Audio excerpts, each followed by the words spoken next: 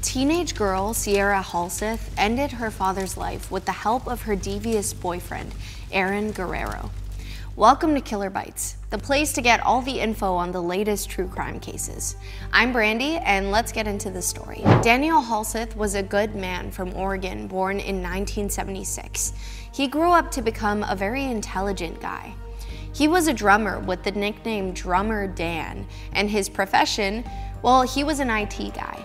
He eventually moved out of Oregon and made his way down to Nevada. He settled in Las Vegas, Nevada, where he made plenty of great friends and made a good, solid career for himself to provide for his family. Daniel got married and the couple had 3 kids together. Over time, the marriage started to fall apart. There were rumors that Daniel's wife was having an affair, but that was never confirmed. Either way, the pair decided to split. The divorce was pretty messy. The point of contention really came from the strenuous custody battle over one of their kids, their daughter, Sierra Halseth. The custody battle began in 2020. It apparently got so ugly that the judge actually said, "This entire case discourages me. It's possible that after taking evidence, I just ripped the child out of dad's home and put the child into mom's home." However, that's easier said than done. Sierra didn't want to stay with her mom. She even wrote out a list of reasons that she didn't want to stay with her mom, and her father Daniel read it in court. The judge, however, didn't respond well to this. The judge felt that Daniel was trying to put Sierra in the middle of this. No matter if the court wanted Sierra to stay with her mom, she simply wouldn't comply to those terms. Sierra would be dropped off at her mom's place and only a few hours later would turn up on her dad's doorstep. She would run away from her mom's home and go straight back to her dad. Her dad would then drive her back over to her mom's place again, and sure enough, Sierra would again run back to her dad's house. Sierra and her father had an extremely close relationship. They got along really well and spent quality time together. They would hang out, go on hikes, play games. Sierra was the apple of her father's eye, and Sierra adored her father in return. Sierra was not as close with her mother, which is why she would prefer to live with her dad. Fast forward to where Sierra has a boyfriend, Aaron Guerrero. At this time, Sierra is 16 years old, while Aaron Guerrero is 18 years old. The couple was young and in love. Both of Sierra's parents were not fond of the relationship their daughter had with Guerrero. At some points of their relationship, they had forbidden Sierra to date him. But that would not keep this couple apart. Sierra and Aaron would sneak around behind her parents' back to see each other. They were very persistent. The young couple made plans for their future. They had planned to run away together and start a new life in California. Both Sierra and Aaron's families found out about the California plan and once again tried to put an end once and for all to this relationship. Sierra was told she was not allowed to see Aaron ever again. So in retaliation, Aaron ran away from his home. Since Aaron was 18 at the time, there wasn't much his family could do about it. He was old enough to make his own decisions. Now here's where things start to get interesting. Around April 9th, 2021, Sierra's grandmother was trying to reach her son Daniel on the phone. She had noticed some large withdrawals from his bank account and wanted to check in with him about it. She was unsuccessful with reaching him on the phone. So the grandmother decided to reach out to her granddaughter, Sierra, hoping that she could help her get in contact with Daniel. She sent Sierra a text saying, "I can't get a hold of your dad. Where is he?" Sierra replied, "His phone has been acting up, but he's okay. It should be fixed by tomorrow night. No worries." I'd like to take this time to point out that saying "he's okay" unprompted is definitely a red flag. The next 2 days, no one heard from Daniel Halseth. Still, nobody could seem to get a hold of him. His mother tried calling him, his place of work tried calling him, even his ex-wife tried calling him, and there was absolutely no answer. Sierra's grandmother tried getting in touch with Sierra again, but now she wasn't responding either. So not knowing what to do next and growing more concerned by the minute, Sierra's grandmother called the police and asked them to do a welfare check on her son. She told them that it was very unlike him to just go radio silent. So that same day, the law enforcement got involved and got in contact with Daniel Halseth's landlord. The landlord and a friend of the landlord agreed to go over to the residence and do a check on Daniel and see what's up. The landlord and friend ride over to the house and stumble upon a horrible scene. It appears that the house had been on fire. The fire was now mostly out, but was still smoldering in some areas of the house.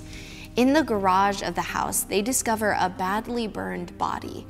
It was so badly damaged that it was hard to tell who exactly the person was. The landlord called the police and filled them in on what he had discovered at the Halseth residence. The police arrived at the scene and were able to determine that the charred body in the garage was indeed Daniel Halseth. The police searched the rest of the house and found tons of lighter fluid and 2 different kinds of saws that had been used on Daniel Halseth's body. It turns out that the cause of death was stabbing. Daniel had been wounded around 70 times. The saws were then used on his body pretty unsuccessfully. He was then placed in a sleeping bag and dragged down into the garage where his body was set on fire. Truly a brutal death. After the police had fully investigated and searched the entire house, they came up with the thought that the murderer must be Sierra and her boyfriend, Aaron Guerrero. The police uncovered evidence that support this theory, such as security footage of Sierra shopping at Winco and purchasing bleach. The police also uncovered security footage of Aaron Guerrero at Home Depot purchasing the saws, lighter fluid, and gloves. So all of the weapons found at the crime scene, Guerrero had purchased right before the death. On top of that, both of the purchases were made with Daniel Halseth's credit card. Daniel Halseth's car was missing from the crime scene. It was assumed that Sierra and Guerrero used it as their getaway car. When the police were eventually able to track down the vehicle, they found it in Salt Lake City, Utah. They discovered a rug in the back of the car covered in Daniel Halseth's body fluid. But Sierra and Guerrero were not found with the car. They were still out on the run. However, footage emerged a few days later of the couple boarding a train at 5:49 a.m. in Salt Lake City, Utah. The couple supposedly hopped on and off the train multiple times, like at least 10 times. They were spotted at the front of the train. Sierra and Guerrero were smiling, laughing, and kissing at the front of this train when 2 police officers approached them. They seemed oblivious to the officers approaching them. The officers briefly talked with them and then put them in handcuffs.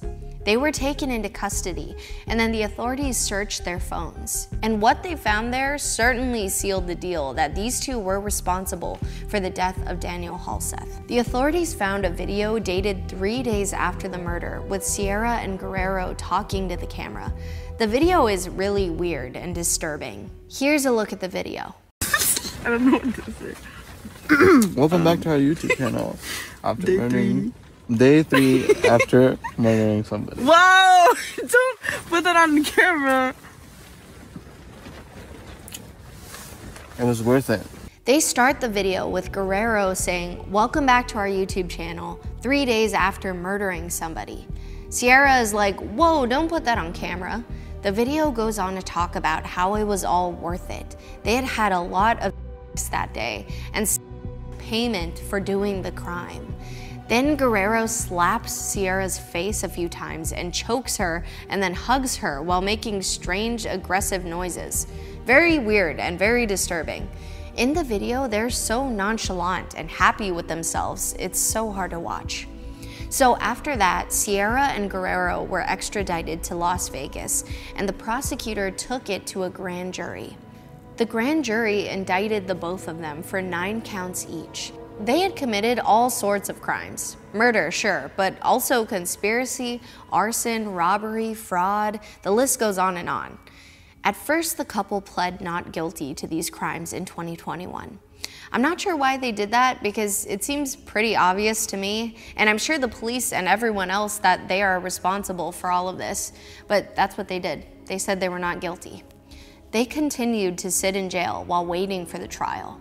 Then in 2022, they both changed their response and they both pled guilty to all of the charges against them. When asked whose idea it was to commit this crime, Guerrero responded by saying, "Well, I would say it was both of our ideas because we didn't know exactly what we were gonna do, but we knew we had to do something about it, and it turned out terribly wrong."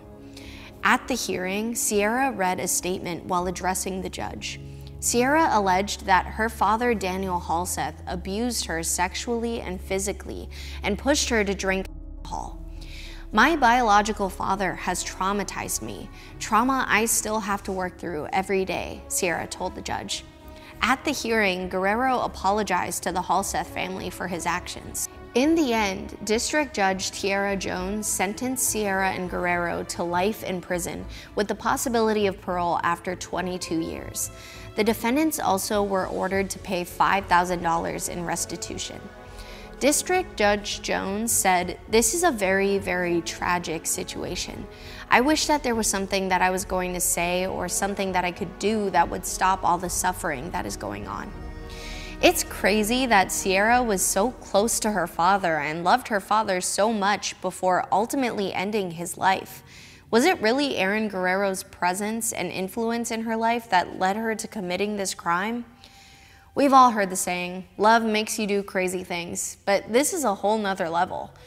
They didn't just end Daniel Halseth's life, they really made him suffer. It was a very violent and brutal death. I mean, cutting someone 70 times, that is some serious rage. And then attempting to dismember the body, it's just sick. What these two did was horrible, and it's a good thing that they're behind bars for life. Another crazy true crime case in the books. My condolences to the Halseth family and all those affected by this unfortunate incident. I'm Brandi, and thank you for tuning in to another episode of your favorite true crime show, Killer Bites. Stay safe out there. See you next time.